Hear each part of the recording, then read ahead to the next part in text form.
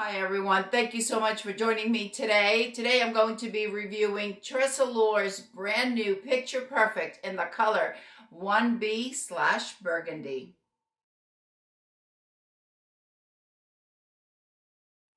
I saw this style on Taz on the Wig Studio One Instagram, and I fell in love with it.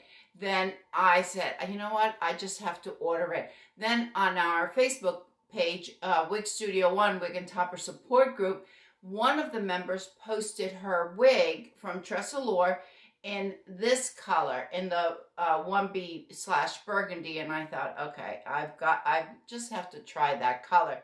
So I went and I went on the Wig Studio One website and I ordered mine, and I cannot tell you how happy I am with it. For years, I have worn, well, for the first basically 50 years of my life, my hair was always a dark, almost black. And then the gray started coming in, so I dyed my hair.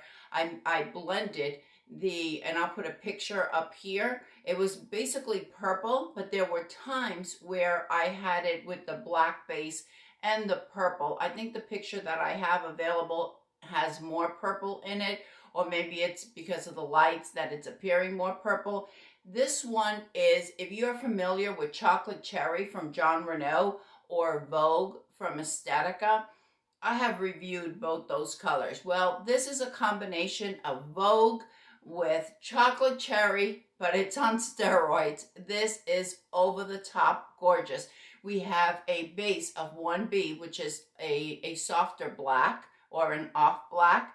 This color is highly dimensional. I'm not saying the others aren't, but this one just takes it a step further because the highlights are burgundy with some red, with a little bit of purple and a little bit of fuchsia. And I think that when we go outside, you'll be able to really see how dynamic this color is. So vibrant and so gorgeous. I am absolutely in love. And you know, so many of the members ask on the Wig and Topper Support Group, they ask, which is the one? Which is the wig that is the one?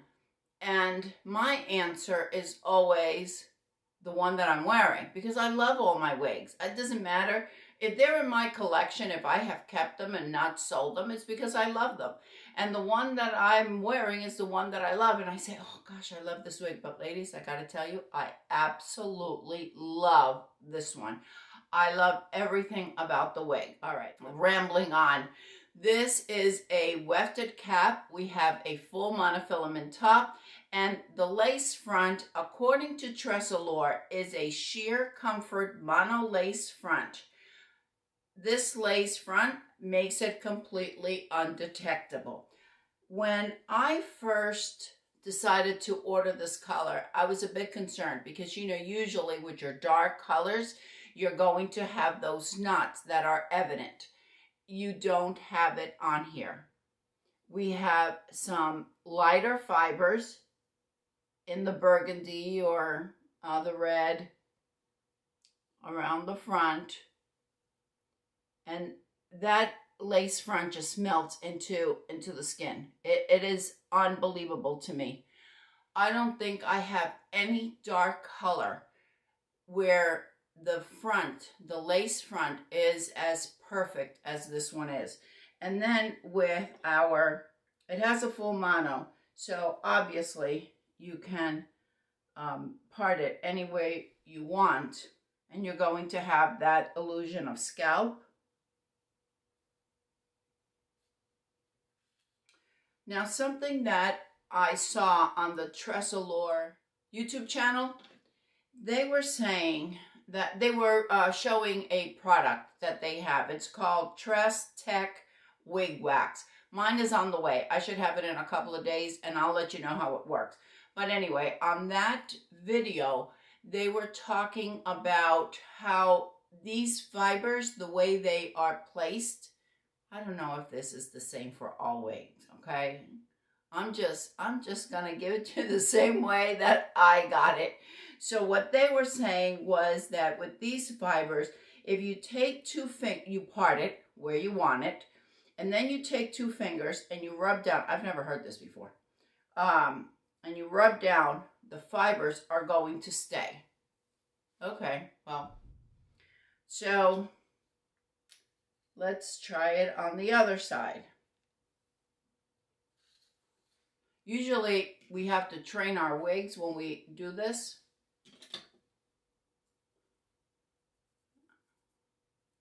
For them, you know, for them to stay.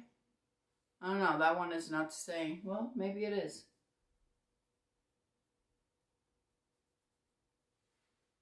All right, maybe it is. Maybe, I haven't tried it with other wigs. Has anybody ever done this before? I haven't. Anyway, it's staying pretty well for a long bob. What we have is a very kind of like a point cut on the bottom. We don't have a straight bob. It's a feathered lob, if you will. I love it. I really do, because I prefer this type of style. And while it doesn't have face framing layers, I mean, they could be cut in it if you want it. I personally, you know, I may be 64, but inside I am still in my 30s. So I am going to wear the color and the style that I want. All right, let's take a look at the ear tabs. The ear tabs come right down to here. So there is absolute, really good coverage. And the lace front comes down to about here. Here's my hairline, which once I get back to Florida, I'll be, I've got my black hair dye. I'm leaving in a few days, so it's not worth it to me to order it right now. But once I get to Florida, then I'll be matching my hair, because I've got a lot of grays, to the wig. Did I tell you that I really like this? All right, let's talk about a little bit about the permatease. There is no permatease. No, there's not really any permatease. We do have a little bit at the nape. I could feel it, but it's not an awful lot. The density is not a light density. We have a good amount of hair here. Some of us may think it's a lot, and some of us may not think it's a lot. If you are new, maybe perhaps for someone who is new to wigs, this will seem as an exuberant amount of hair. For someone who is a seasoned wig wearer and you don't mind a little higher density, I don't think that this will bother you. It is definitely not a light density. I think this has a higher density than some of the others that I have. It's a higher density than Hudson. It's a higher density than, I don't know, what other one than Candace. It's a higher density than Alpha Blend by Beltress. This is definitely higher. We do have a medium to high density here. Personally, it does not bother me. I don't think it's unmanageable. We have HD fibers. I do not know how the HD fibers last on TressAllure, because this is really, I've had 2 TressAllures in the past and they didn't fit me.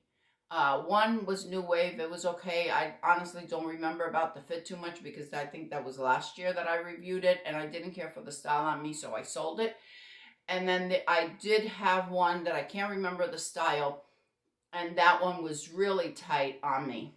So I was kind of concerned about this one, but I thought, well, you know, I'll get it and I'll try it. Ladies, this has a large cap, almost. I have a 21.75 circumference. I had to cinch it in probably about 1/4 of an inch on each side. Then, as you know, I have bio hair, which is thick and it's probably shoulder length, and I've got that wrapped up, and I had to put on my wig cap, my wig grip, in order for it to not move.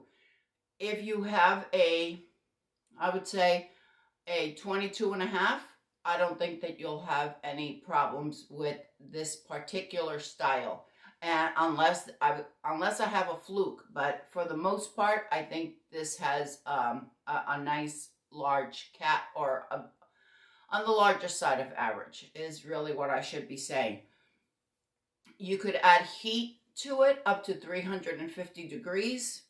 And according to TressAllure, you're not going to have any problem if you want to add curls or if you want to really straighten it back out, according to them, you're not going to have any issues.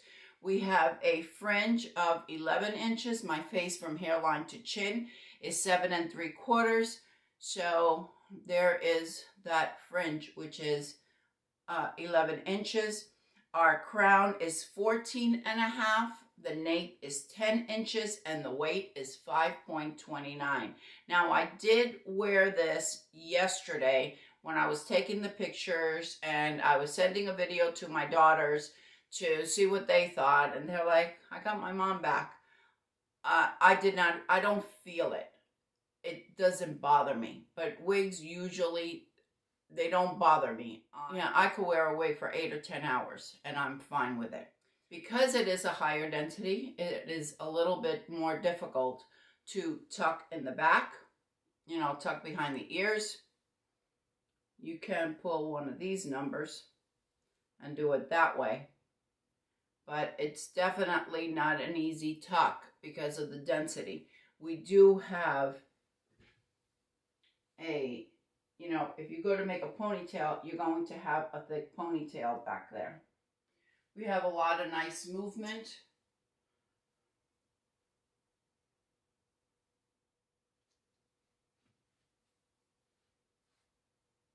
Let me know what you think. I want to know. If you want to wear it with a headband, you can do that. You could wear it with any headband really that you want, even though, because we don't have a lot of permatease up here. I didn't know if it had permatease. I didn't know anything, you know, I had no clue about this because it's just released. A lot of times when there are new releases, I mean, if it's sent to me or if I buy it, because as this one, because I wanted to review it for you, I really have no clue, you know, how the style is. It has such a beautiful lace front that if you want to tie it back, you could do that as well. All right, let's take a walk outside so you could see this amazing color 1B/burgundy out in the daylight, and then I'll come back.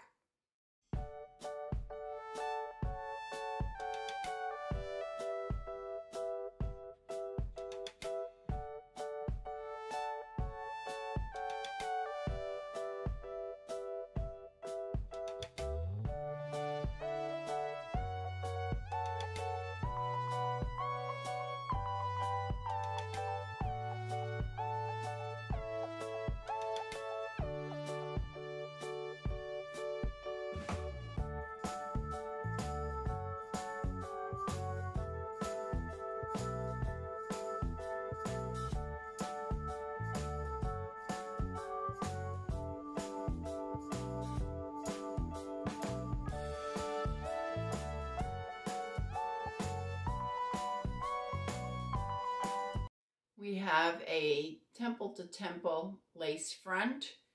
We have a full monofilament top. I do want to say that if you have sensitivity on your scalp, I do want to point out that this lace front feels a little bit scratchier to me. It doesn't bother me at all. I do not have a sensitive scalp. It doesn't bother me on my forehead. I could wear it for hours and it doesn't bother me at all. But I do want to point it out in case you do.